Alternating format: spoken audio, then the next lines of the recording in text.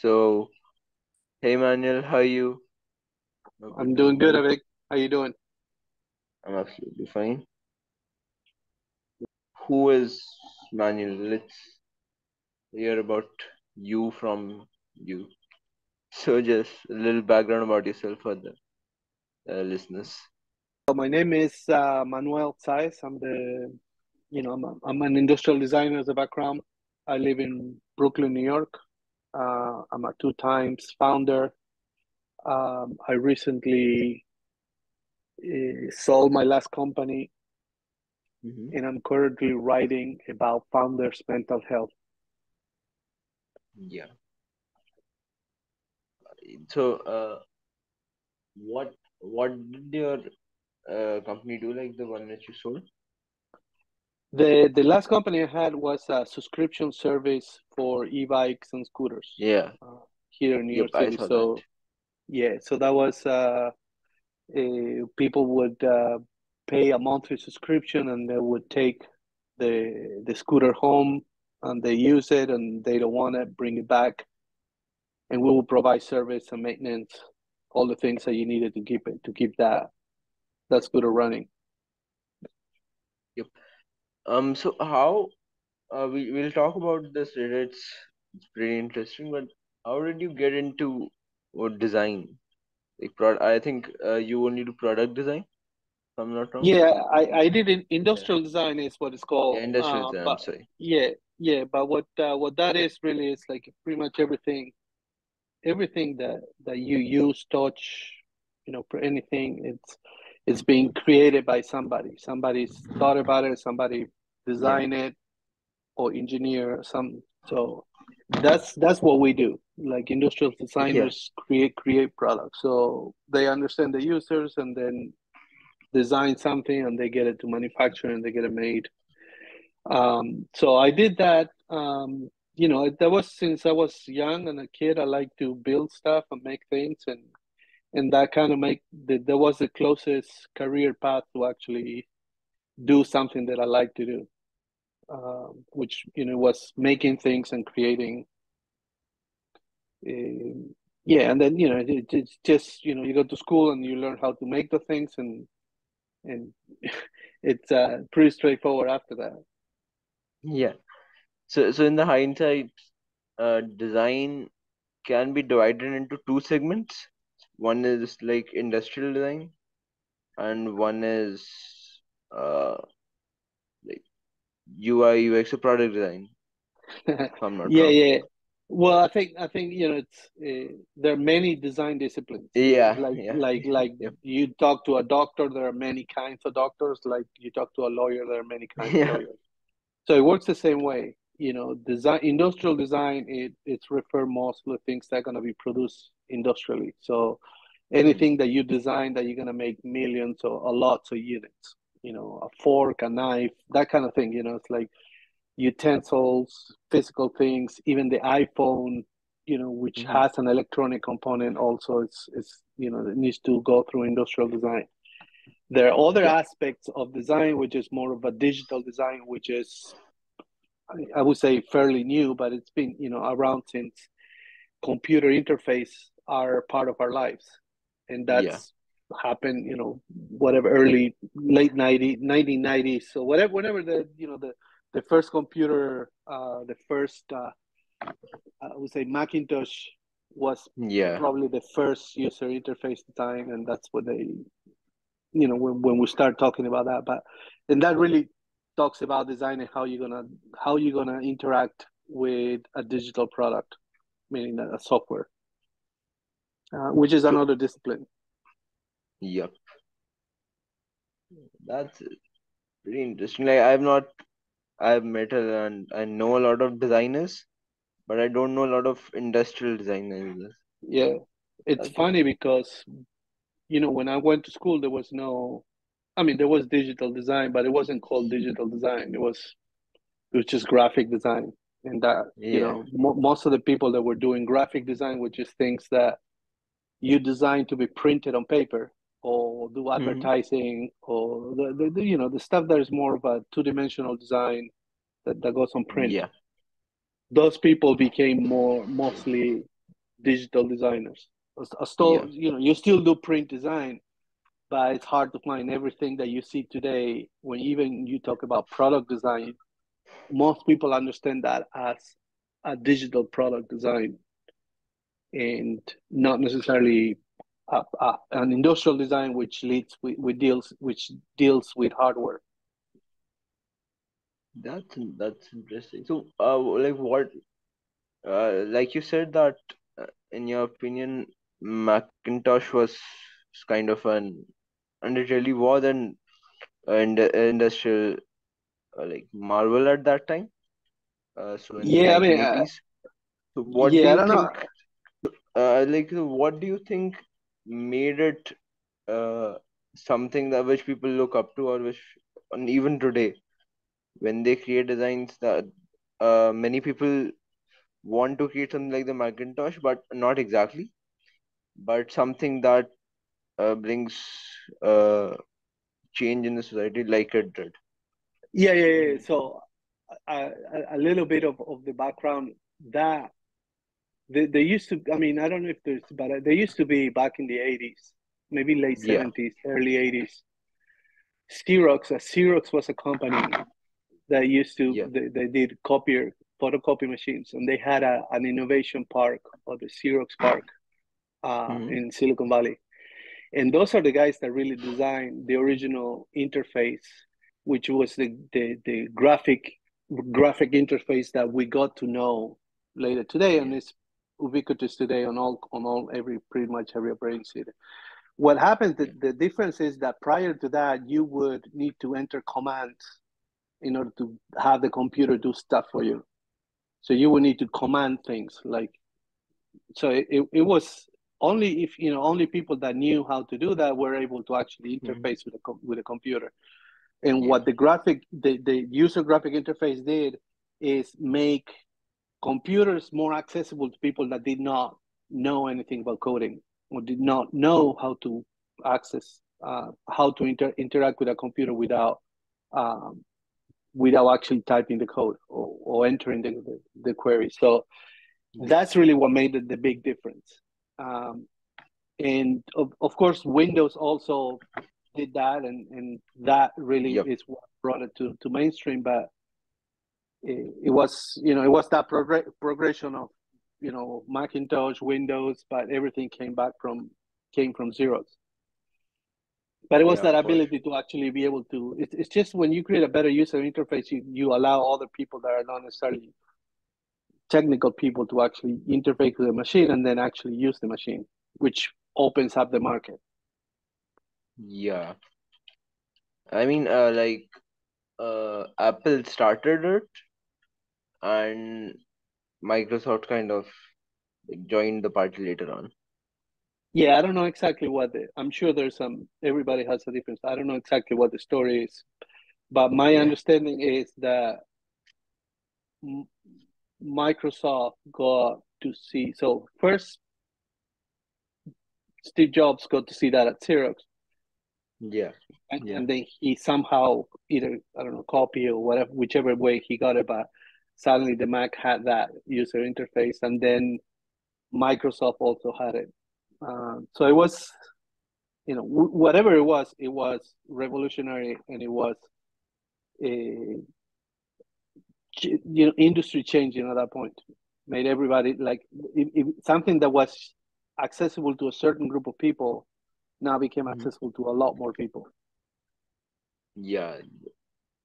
They're initially like Bill Gates and Steve Jobs. They started out with this like goal or purpose only.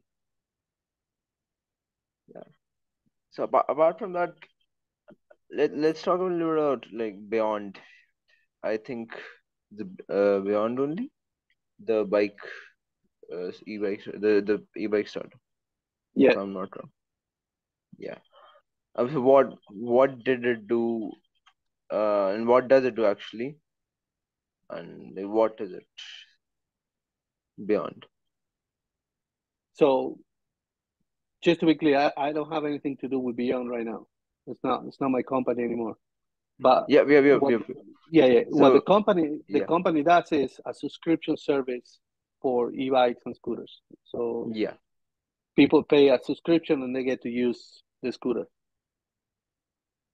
Yeah. instead of buying it, right? So Yeah. Yeah. instead Yeah. of you spending, whatever, $1,000 in buying a computer, a scooter, you just rented it for the month, use it, and bring it back when you don't need it. Yep. That's like in cities like New York, in bigger It's only cities that it's yeah. only Yep. it's only New York right now. Yep. That's what I'm saying, that in cities like New York and bigger cities like that, it's a really big market for it, actually. There's a really big Yeah, market for it. yeah, absolutely. I mean, there's a big opportunity. It's like when you don't if you don't want to spend all the money to buy a new thing, or you don't have the money, having For sure. access that way makes a lot of sense. Yeah. So now that I think you've sold me on, so let's talk about the thing which you write about the most on Twitter. So like found in mental health and uh, everything that you shed light on Twitter. Yeah, Just just give a small like brief intro to that. yeah. So you know what I had for the last 15 years. I've been running. I started two companies and I've been running them as a founder. And part of the when you're a founder, it's a very lonely job because Yeah, there are really not many people that you can talk to, and the things that you deal with are not familiar to most people. So it becomes a very hard. It becomes pretty hard at some point, and um, and I never found anybody that I could go and talk about that would be able to relate that would understand really the challenges of the founder as well as the emotional challenges that our founders go through in the job. And all what I'm trying to do now is to write down and bring some awareness to the real need of founder mental health, because most founders are going through something like that, but they're afraid of yeah, speaking out. There's really a mentality that if you speak out, this that you're weak, that you're not strong enough, that you're not worth it. So there are a lot of things that are associated with being open about any emotional issues that might come up, which are totally normal. That yeah, that there's really there's no room for that. If you want to go and fundraise and you're fundraising, trying to raise money, and that comes up, that's probably going to be a red flag from an investor. So it's not necessarily welcome. I mean, some investors, I won't say all investors. I think some investors will see it that way. yeah. So like loneliness is one part, but it has like many consequences. So what are the in your opinion and from the experience you've gathered, what are the main kind of like the consequences that loneliness and while building a startup, the top three most tough, emotionally tough things that founders might So go through. I think loneliness being one, because you don't have Yeah, nobody to talk to that can relate, yeah, for sure. to it. There are a lot of issues related with self-esteem, like Yeah, it's an imposter like syndrome. well, imposter syndrome. I think it's easy to solve because it's just realizing that you really know stuff. But I think Yeah, the self-esteem is sometimes is reinforced negatively by because when you're a founder, a lot of bad things, not bad things, but things that are hard on your self-esteem that happen to you, and you need to be ready for those. You're gonna yeah, get a lot of rejection. Things are not gonna work out. That's the normal stuff. That is 99% of the time. When things work out, it is the exception.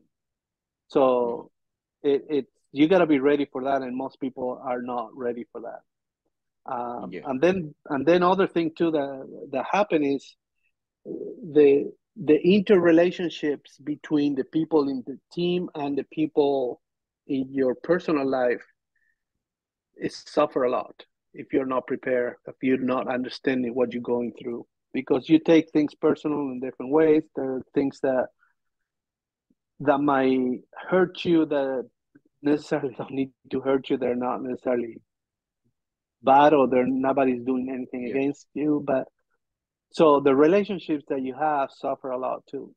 So I mean, I'm telling you three, but there are many. You know, there's so many aspects of this that it's really about having a framework to actually go on and get help when you need it. That's really what we need, because this could be represented in many ways. Yeah. And how do you think how should founders take help now? Because not a lot of them want to go to therapy or anything like that. So what is the ideal way to solve these problems? Yeah, well, that's really what I'm trying to figure out. I mean, I would like to figure out to put out some tools to help founders deal with this on their own as much as they can, or figure out a way to have some sort of network or peer support group in which talking about the thing is okay. Talking about Yeah, feeling sad, or being overwhelmed, all the things that happen, that is okay, and that the people can talk. Even talking about it is it's already a way of healing. So that's really what my goal. I still don't know what that product is, and that's part of my my trying to understand what comes next here.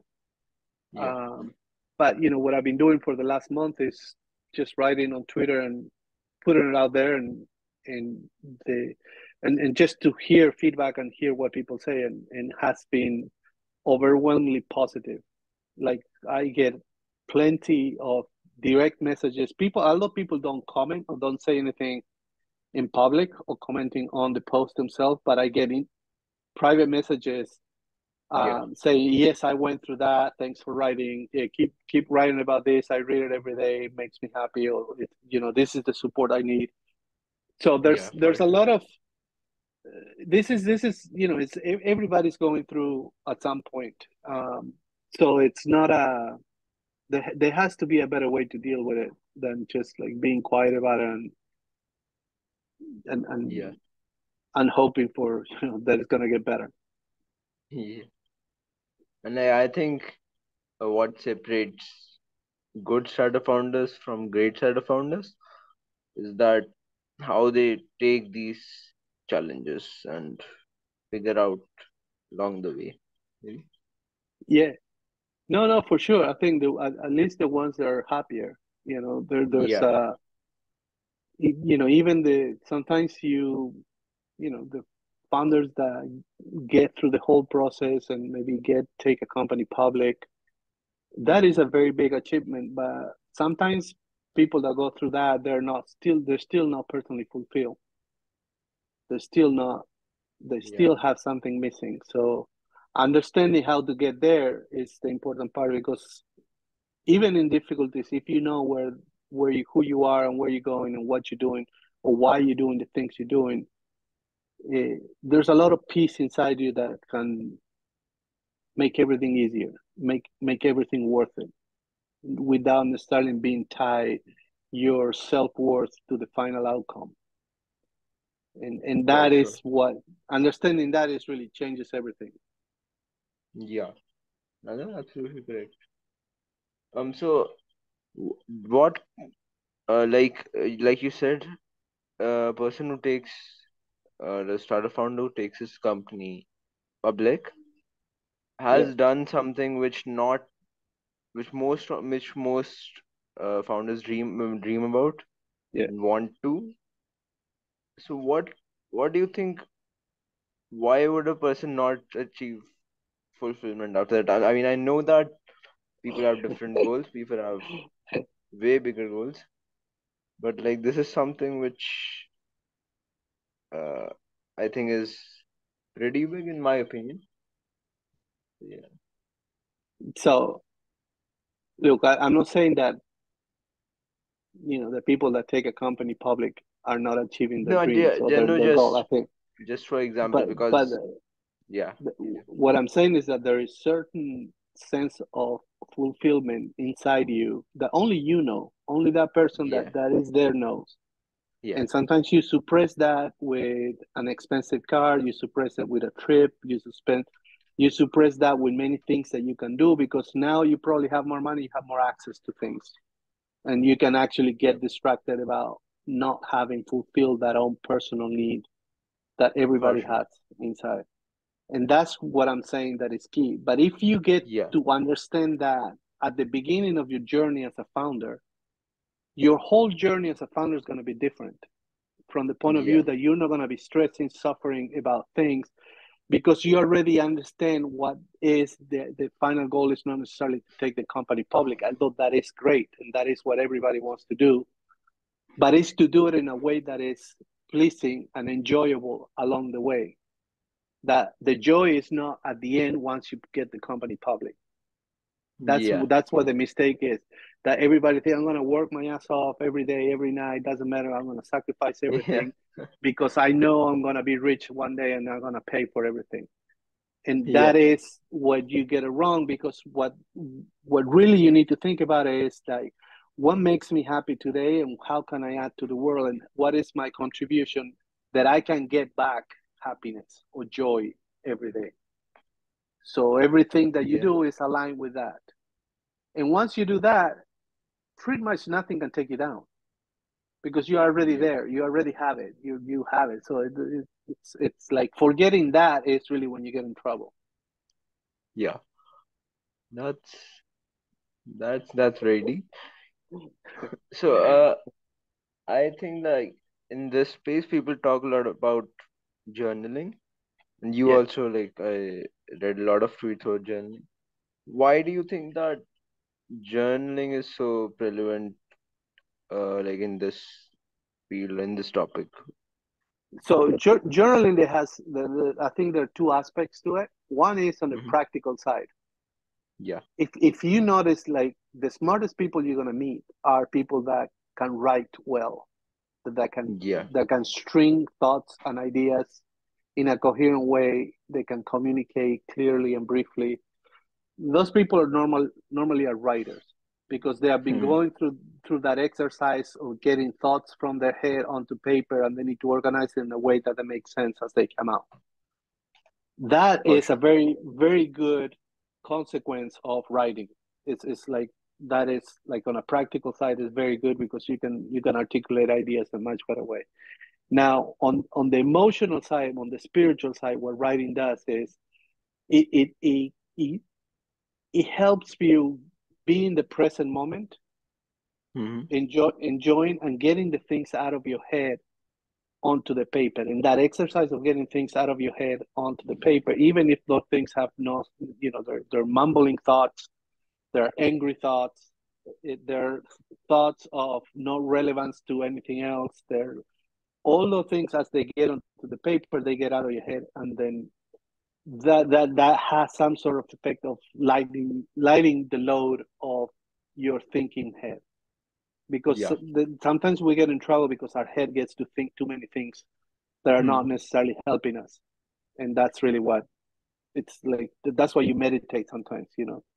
But in yeah, my case, what I use journaling is something different. It's gratitude. Specifically, it's a practice called gratitude journaling. I don't know if there's a name for this, but it's on those moments where everything is bad, nothing hmm, works out, life is a bitch in many ways. yeah, Sit down and write what are the good things, what are you grateful for, and think about start with the most simple things, and then you can start expanding to the bigger things that are a grace in your life. Like I'm grateful that I can breathe, that I can take that breath of air inside me, which is life, and I'm grateful yeah, for that. I'm grateful that I have my eyes and I have light coming into me and I can perceive the world around me. I'm for grateful sure. that I'm talking to you. So Yeah, same here. there are many things that you can ground yourself and really understand how beautiful and how big that is Yeah. for you to be like having that. So having the gratitude of having a friend that called you sometime to say hi when you needed somebody to talk to. There's so many things that you can be grateful of. So the Hmm. practice of writing those things down on a daily basis reinforces that good things in your life, which balances out all the other negative things that you're experiencing as a founder. Like, you cannot get product to market fit, the customers are not paying, the things is like, you got a big churn, all the things that might be part of the business that are putting you down, they can be counteracted with this. And that's how you can bring some balance into your life and bring some perspective that the bad things that happen to you is not everything that is life. Life is not just those things. Although sometimes we are so into our business that we think that that is it. That if we don't, get the next round of fundraising, the world ends. So those are the things that I think brings that perspective. And that's why gratitude journaling is very helpful. It's a good tool to actually keep your head balanced. So, what do you usually apart like gratitude journal is again, like one thing. When you do like normal journaling, do you dump all your thoughts on the paper, or is there any structure to it or anything? No, I have one notebook, one journal, whatever you want to call it. So Uh-huh. it's just only one that I use for everything. Yeah. So if I have a call with somebody, I take notes on that call. If if I have a meeting, I take notes on the meeting. If I want to start the day and I want to make a list of what I want to, all my goals for the day are, I write them there.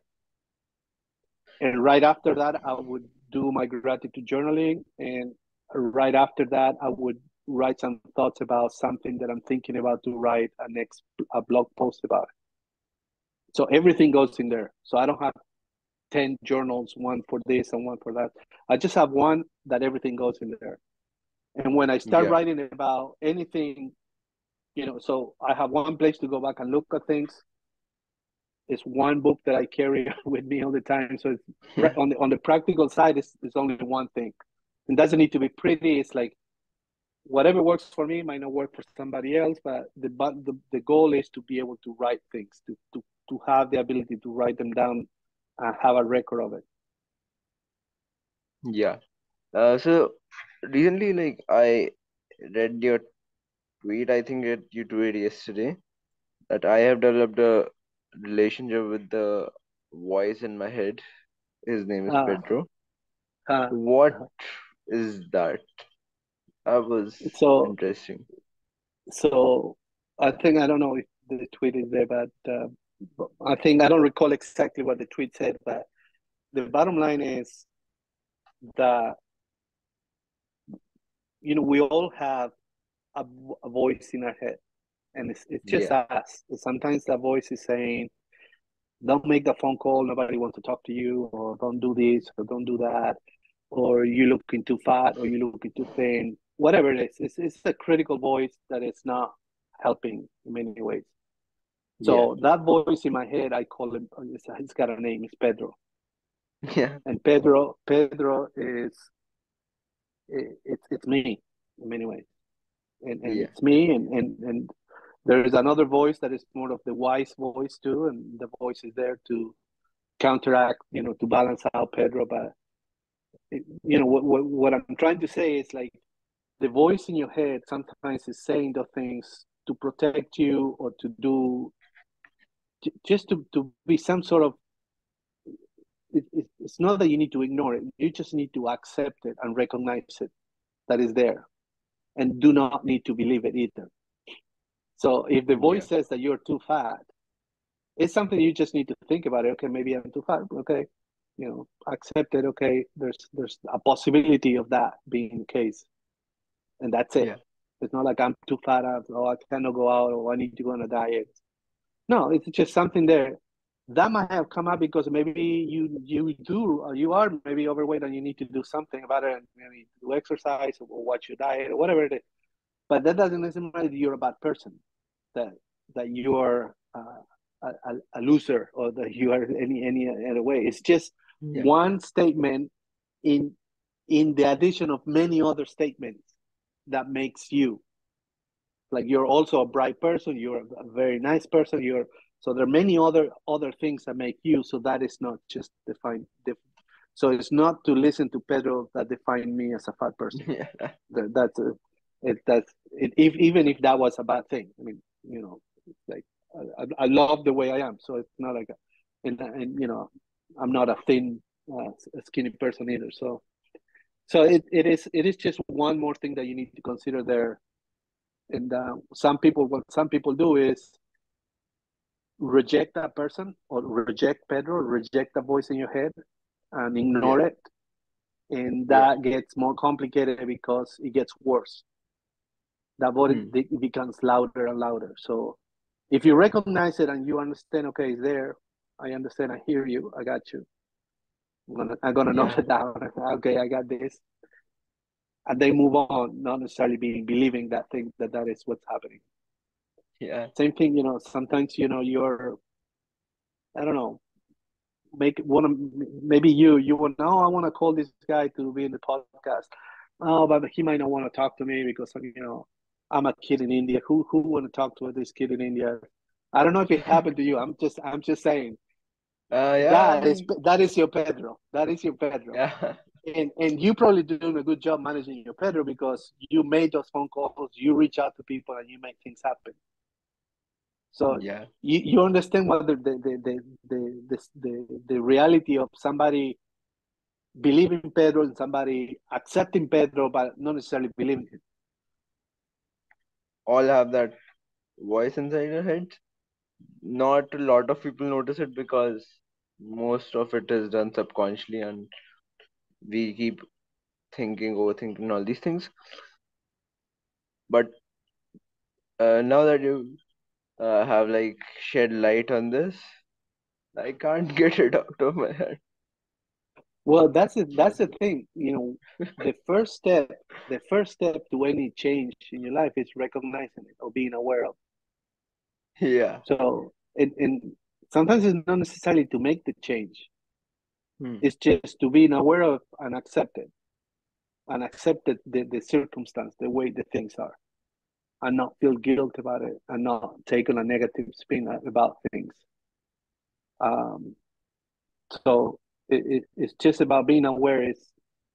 Is 99% of the work. I would say Yeah. whatever. It's like being aware is the number one thing that you need to do. And then once you're aware, then you can make your own decisions about it. You're not being driven by Pedro. Yeah. And like if you look at it from another perspective, Pedro is kind of like your uh, undercover best friend because he leads you to thinking on some time. Whatever the voice inside your head says can be correct, can be right, Yeah, and yeah, can yeah. force you to like act upon it. Absolutely. Imagine, Pedro is like you going out. You're new to New York City, for example, and you go Yeah. into a back street, and there's a store there that and Pedro says, "This looks sketchy, man. Let's not. I don't want to go in here." That's Pedro talking. Oh, that looks Yeah. very sketchy. That might be right. It's like, but you still can make your own decisions to go there, and walk inside the store and do. It's like, but Pedro doesn't know anything, and he mistrusts everybody, and he will say, "No, no, I don't want to be here. This is not. I'm not familiar with this. I want to be out. I want to be out." So, but with you becoming aware of that, it gives you the warning. Okay, there might be a problem here, and then you can check with other input that you might get. Oh no, I see, I understand. This is the way it works here. No, this is the way it is. This is okay. Okay, Pedro, don't worry about it. This is good. We're going in. Or you say Yeah. like, no, what Pedro said gets reinforced by this other sign that I see here, and this other thing that I'm looking over there. No, this thing is not like, there are three things that it's Pedro and two more signals telling me like I gotta get out of here. I'm gonna get out of here. Oh my God. That's very, those thoughts are like they don't come usually to every person, but yeah, yeah. So like all these thoughts and everything that you tweet about the mental health of founders and all of these things, how do you come up with these thoughts? Like this Pedro thought. This is something that I love. I love this. This is incredible. How Oh, did you come up with how this? do I come out with it? It's Yeah. I guess I'm old, man. I don't know. I think it's I don't know. It's it's uh it's there. It's like you rationalize things. I don't know how you know it's experience. I guess it's years of suffering and trying things that didn't work Yeah, uh, until you figure things that work, and that's what you share. And again, you know, what worked for me might not work for other people, and that's okay. for sure. But yeah, but my goal is to share what worked with me and I'm having a good time with it in terms of for me personally, it's very rewarding. Um, it's very rewarding to help for me as a Yeah. and this seems like something that I know I needed it when I was a founder, and I know other people needed it too. So Hmm. seems like it's making sense. Um, it's making sense and investing the time and effort into doing this. Yeah, for sure. So I'll ask a question based on that. So I'm working on a startup myself right now, and we are like planning on doing some big things, and we have big goals and all these things that we want to achieve. So what would you advise me before I get like start with it? Um, Look, I don't know if I want to give advice, man. Maybe what I'll do is I'll ask you a question. I'll ask you why you're doing this. I mean, to let's What say to create impact. The answer may vary for different people, but to create impact or to make the world a better place. Let's say something like that. Yeah. and okay, and why would you want to do that? So that when I die and the future generations can and create a better world actually for the future generations to come and uh, innovate further based upon that. Okay.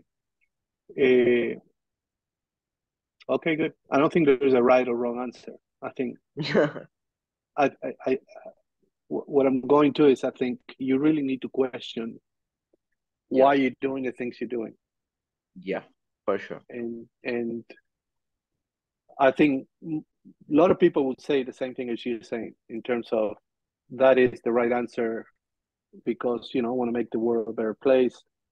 But Yeah. I think if you keep this exercise asking yourself why about Hmm. why you want to keep the world a better place and why and just dig a little bit deeper into it until Yeah, you want to really get to your purpose until you're like okay this is why I'm doing this.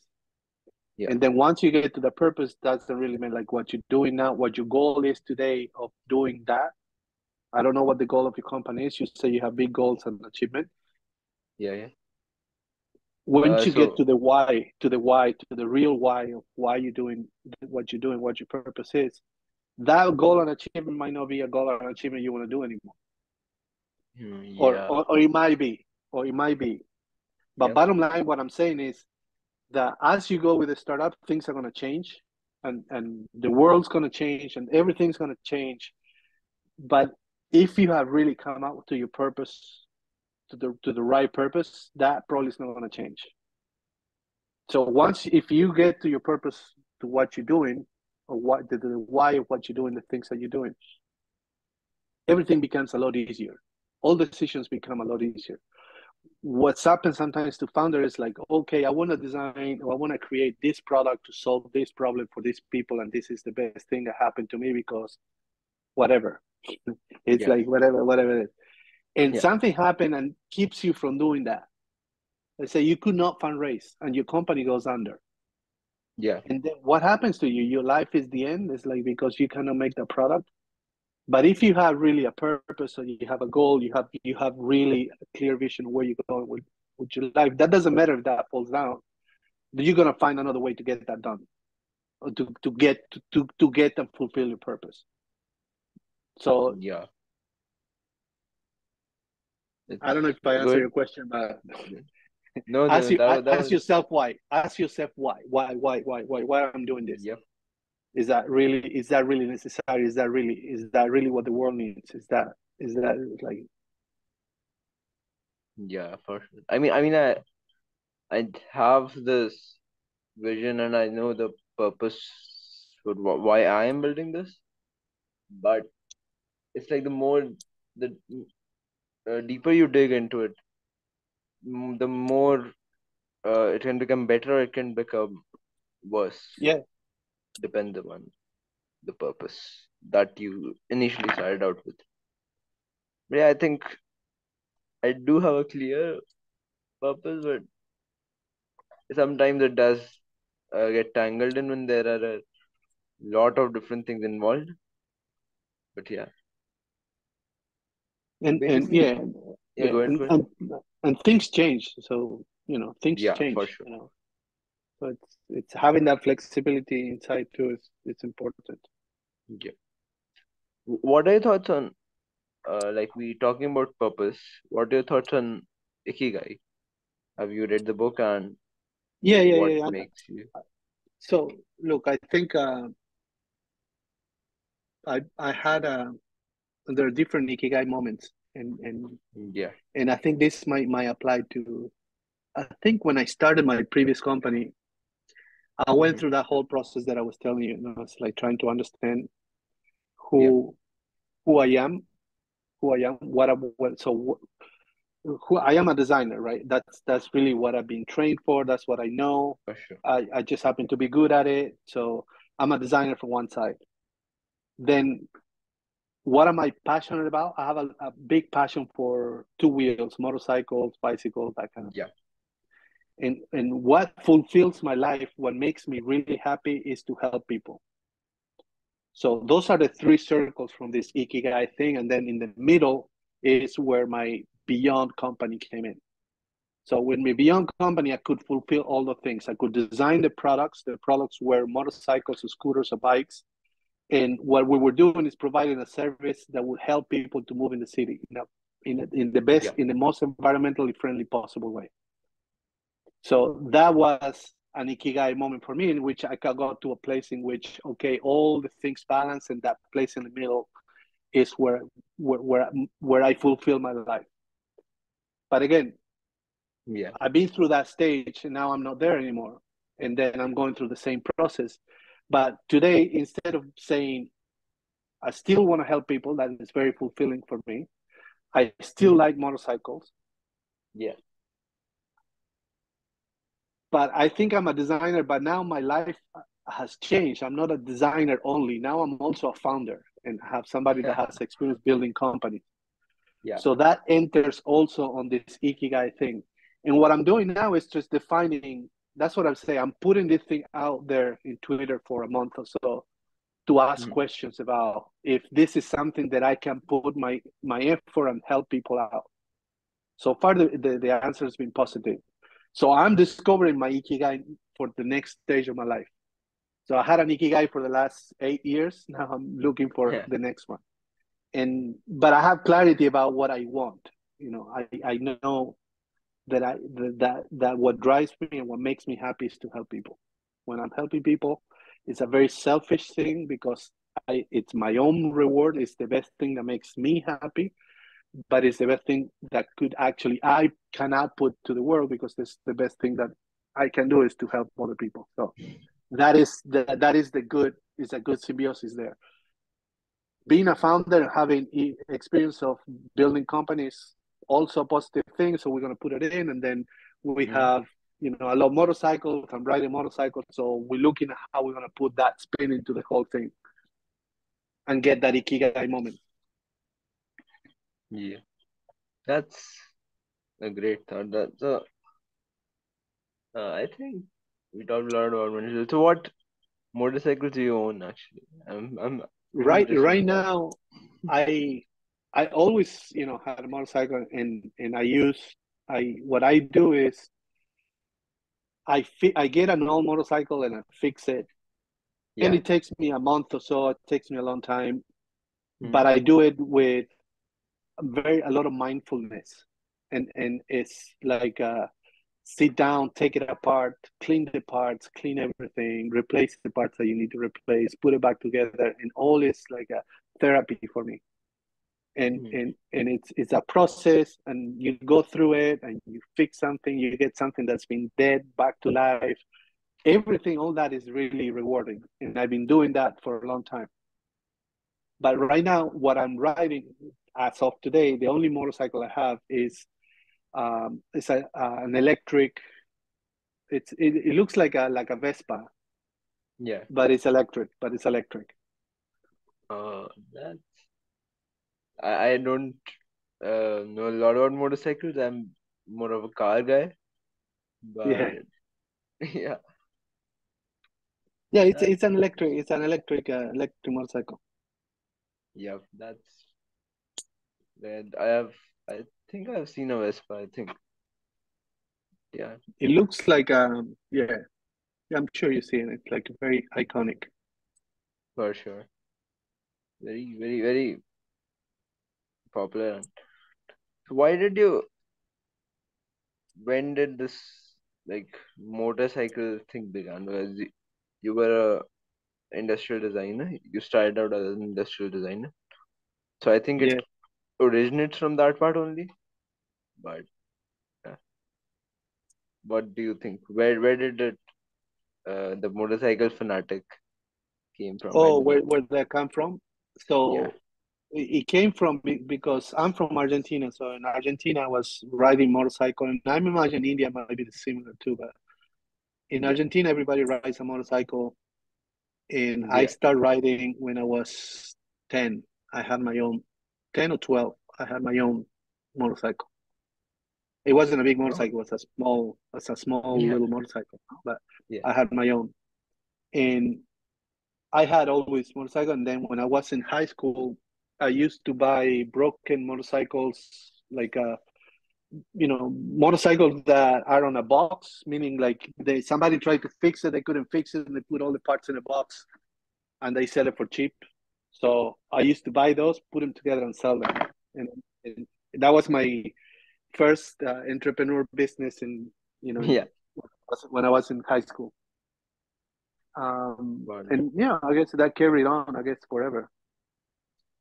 Do you think you might start like a motorcycle company in the future? I don't know. I don't know. I don't know, man. I think it could be fun, but um, it's a very capital intensive business. For So sure. and whatever is it needs to be sufficiently different, and there has to be enough of a reason for a new motorcycle company or new motorcycle as a vehicle to exist. Yeah. Yeah. That's I think uh that was an incredible conversation. Okay. And usually I end with what advice would you like to give to people who are just starting out on the journey and who might be watching this and might be like young builders or young farmers? What advice Uh, do you have for them? One advice. dude, you know that my newsletter is called Advise Myself. Yeah. So And advise them. I no, no, no. But my point is, It's called advice myself because I don't want to advise other people. That's what I'm going. So Oh, I don't know, man. I think it's about, I don't know, just be you. I don't know. I don't know. yeah, Just like it's but all whatever I say. It just doesn't really matter what I say. Man. It that doesn't that matter. that's Man. It kind of doesn't. true. But it can have a like a significant impact on some people and Yeah. no impact on others. But depends from person to person. Yeah. Yeah, I think Yeah. that's it from my side. Anything you'd like to say? No, that's it. That's it. I appreciate very much your you reaching out and enjoy the conversation. And if there's anything that I can do to help you, let me know. If anybody listening, anything I can do to help, let me know.